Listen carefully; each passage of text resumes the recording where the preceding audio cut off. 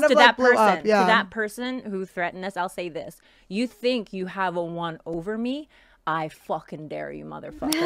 The following tactic is called the futility technique, a building block to induce a sense in a suspect that any resistance on behalf of their cause is futile due to the overwhelming evidence against them.